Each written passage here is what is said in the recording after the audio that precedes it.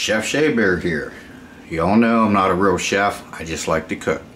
So today what we're going to be making is chicken and dumplings, Emerald Lagasse style. Bam!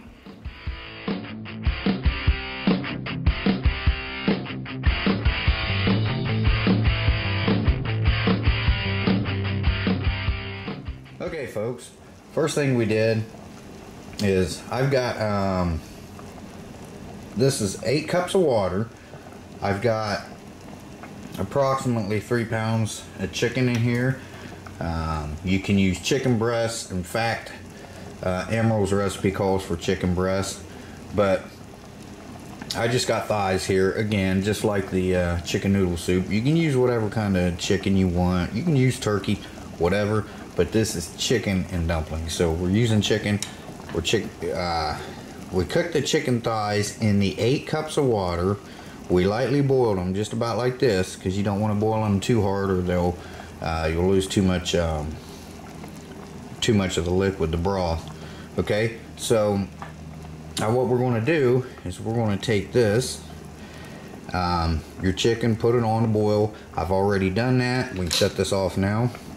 You want to lightly boil it for about 45 minutes. And then we're going to get on to cutting up the vegetables. We're going to take these excuse me. We're going to take these out and we're going to put them on a plate. We're going to let them cool down, and then we're going to shred them. We're going to take the bone out and the skins off and all that. So let's go ahead and let's cut up our also what I put in here, you can put 2 bay leaves in there, but I do not have the bay leaves. I am going to put up the screen everything you'll need. Now down in the description box I will have a full recipe. Okay, so if you want the full recipe to do this at home, it'll be in the description box below.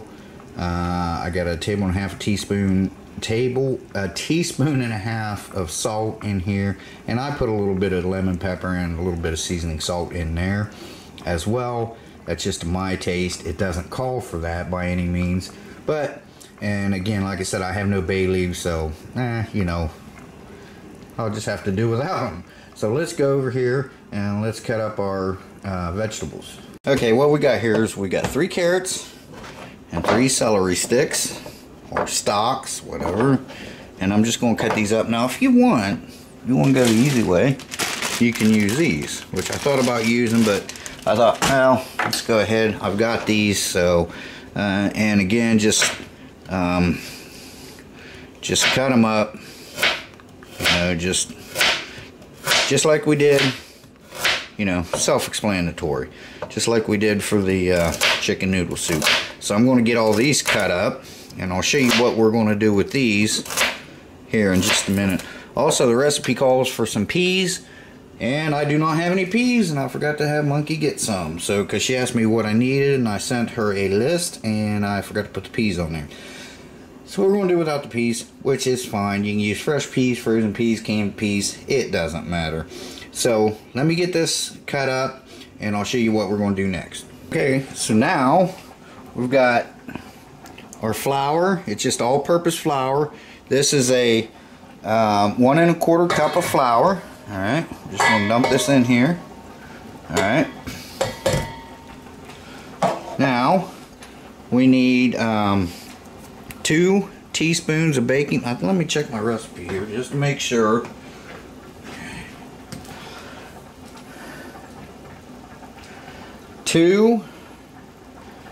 Okay, so I need 2 teaspoons of baking powder. It doesn't say heaping, it just says teaspoons. So there's 1. This is the biscuits. 2, which is going to be the dumpling. Now we're going to need a 1/2 teaspoon of salt. Again, to your flavor, don't have to be perfect. Looks about like a 1/2 teaspoon there. Alright. Now, this is what I did. Now the recipe calls it wants you to heat up a 1/2 cup of milk and 2 tablespoons of butter until the butter is melted. It says to do it in a glass measuring cup. I just put this in the microwave for 2 30-second blasts, and that was fine. So what we're going to do, grab my fork, just make biscuits really. We're going to dump this in here. Now we're just going to, oops, sorry.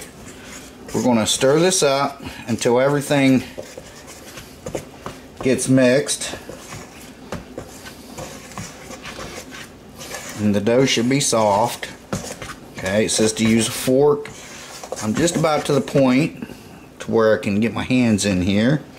Okay, so, alright. Now it says, it says to combine it. It says add milk and butter mixture and stir with fork just until combined. Dough should be soft. Turn out onto a floured surface and knead the dough just a few times to make it combine together. No more than 8 times. Okay, so what we're going to do, I got my flour over here.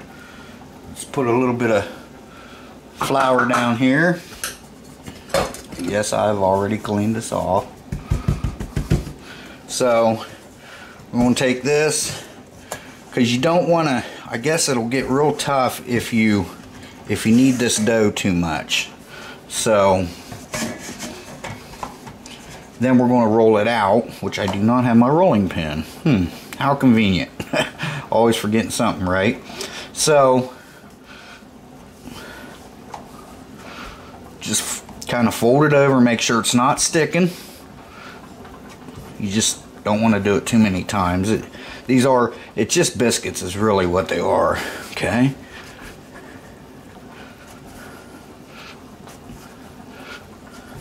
That should be good. Now we're going to roll these out. Let me get my rolling pin. Okay, I kind of got you on an angle here, and you just want to roll this out. Move my knife. I try to make mine square. You want to go, let's see, it's saying about, well, wait a minute. Yeah, okay. It says about 1/8 of an inch thick. Okay, so just trying to make mine more square, because you're kind of going to make like something like the noodles, only this is actually a biscuit, and it says to make them about 1 inch and 3 to 4 inches long. That's kind of like a noodle. I usually try to make mine more square.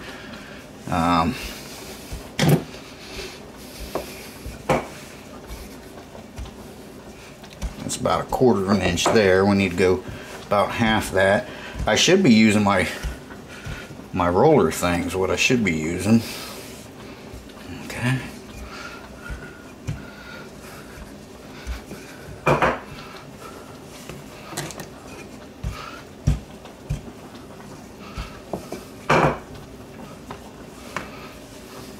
Make sure it doesn't stick. That's what I keep doing. I'm making sure it's not sticking. That's getting pretty close. Oops. Gosh, I can't wait for the new kitchen. Not long now. Okay, so there's these. Now, I'm going to use this here. You can use a knife or whatever. I'm just going to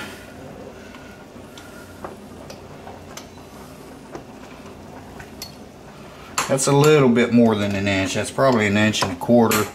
Don't have to be perfect, guys. I may add some more, I don't know. It says to make them about 3 to 4 inches long. I'm not going to make them that long. Now, these will puff up. And I'm just going to do, that's that. Now, just cover these with a damp cloth until we're ready to put in it into our stuff. So let me get a damp cloth and get this covered up, and I'll be right back with you. Okay, now what we're going to do I've got that covered up with a damp cloth. All I did was wet a cloth and just wring it out really good. So we're gonna put our vegetables in here. Now it does call for garlic salt or garlic powder. I don't have any of that, so I'm just gonna put a couple. I'm just gonna put a couple cloves in there. Now we're gonna let this cook for 10 minutes. So kitchen timer, 10 minutes, and start. Okay, and I'll be back with you once these get cooked. Okay, now we're gonna make a roux. Okay, kangaroo. This is 2/3 cup of flour. This is a whole stick of butter, and we're just going to whisk this in here. Okay, and we're going to stir this. We're going to cook it for 30 seconds. Okay, so let me set a timer here. When did that start? Timer.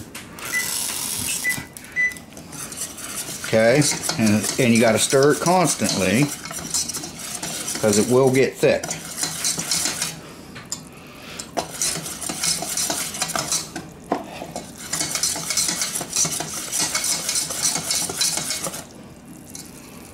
So you're cooking there.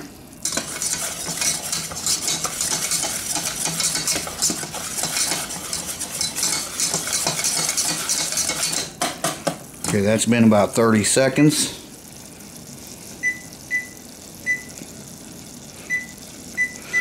Okay, well my timer's not shutting off. It's not thickening up. Let me add a little bit more flour.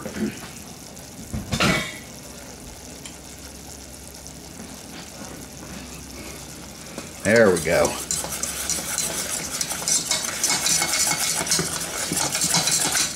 I might not have had the right amount of flour. There, it's starting to thicken up now. I better get it just a little bit more.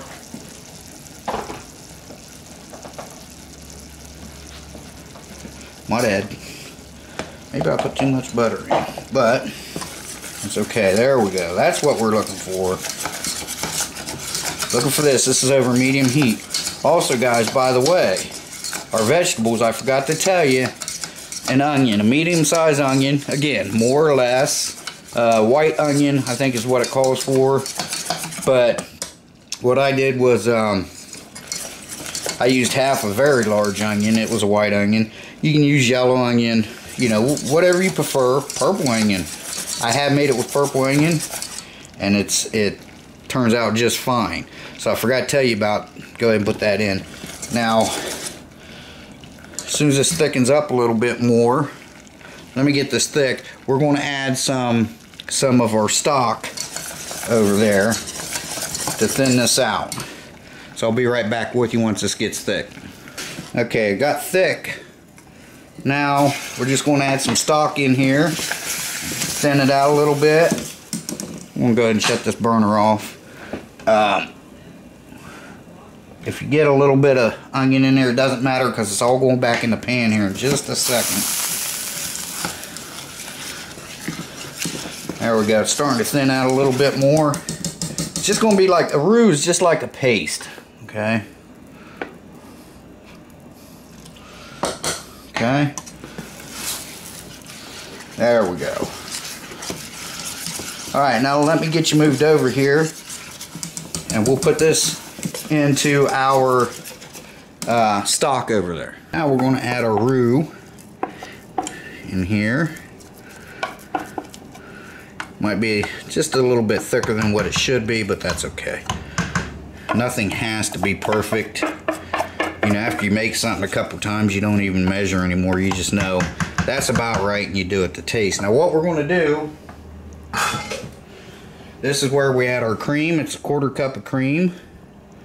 We're going to add in there, and we're going to whisk this until there's no more lumps, until it's nice and smooth and, well, creamy. So I'm going to just keep cooking this and whisking this, and I'll be back with you. Also, if you're using peas, now is when you put the peas in. Okay, you'll put the peas in when you do this step.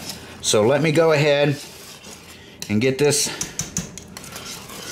stirred up and just cook it and keep going until you have no more lumps in it. So let me get going with this. Okay, now what I had to do was I had to add 2 cups of chicken broth to this because it was too thick. I think I just boiled the chicken too high and it boiled out most of my or some of my water. So I want you to bring this up to a light boil, and then we're going to add our dumplings in one at a time so they don't stick together.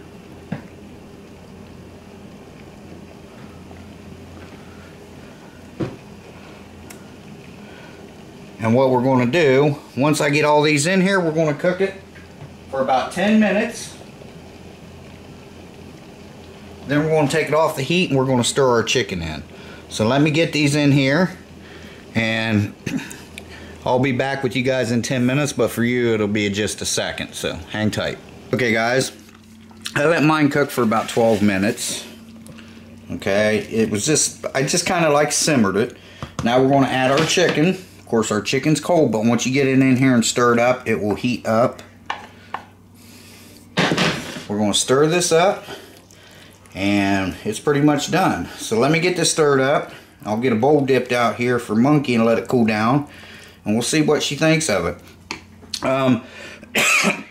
Also, these dumplings, which is actually just kind of homemade biscuits, is what I see my grandma do. She wouldn't roll it out or nothing. She would just knead it together and let it rest, and then when she got ready for it, she would just peel off pieces and throw in there.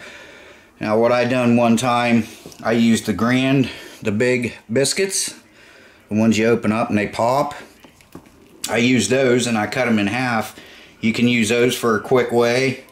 That, you know, if you don't feel comfortable or you're not that good at mixing flour and stuff, you can do it that way. There's no shame in that. It's still good. But yeah, like I said, my grandma, I just remember her just peeling it off and throwing them in there. And like I said, I have used grand biscuits, the big ones, and just cut them in half, throw them in. Okay, let me stir this for a minute. I'm gonna get Monkey out a bowl, and we'll see what she thinks of it. Okay, we have our taste tester here. Hello. See, she's gonna give that a try and see if it's any good or not. It's hot. That looks good. Ooh, nice, babe.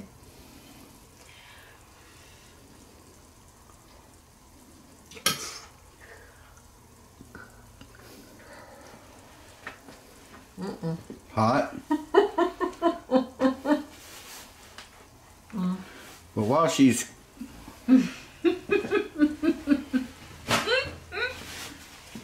Thank you. while she's doing that, this is what I do with my skins. I fry them up, because some people like skins, some people don't. Argumentatively, I think they're the best part of the chicken, but you know, oh my god, I've seen guys leave it on before. I've ate it with where they've left the skins on, and it was fine with me, but I've never done it just for the reason that some people don't like the skins. Albeit not very healthy for you, but hey, I love them. So what do you think, Monk? Is it okay? it's very good. Very, very good. Nice. It's real easy to make, guys. Like I said, you saw all the ingredients, and I'll put in the description box, I'll put the exact recipe. It's an Emerald Lagasse recipe. Bam! That guy's awesome. That's very good. But, so it's his recipe. Like I said, I didn't get to put the bay leaves in. You know, you can substitute other things too. You know, like I didn't get to put the peas in, but that's okay. I mean, whatever. You know, you don't have to put carrots, you don't have to put onions in. You put in what you like. That's what so, yeah. So, there you guys go. So, hopefully, you guys will try this. If you do, let me know in the comment section below and how it turned out for you guys. And just remember, it's your dish. Just create it how you want it and make it how you like it. Yep. Yep. That's very good. I'm ready for dinner now. Okay, we're going to eat. So, thanks for watching, guys. Appreciate it. Monkey Stitch is out for now, y'all. Bye-bye, guys. It's 78 today, so It's so much nicer. Bye-bye, guys. Appreciate Shea Bear, the Myth, the Man, the Legend. I'm gone for now. We'll see you guys soon. Bye-bye. Bye, y'all.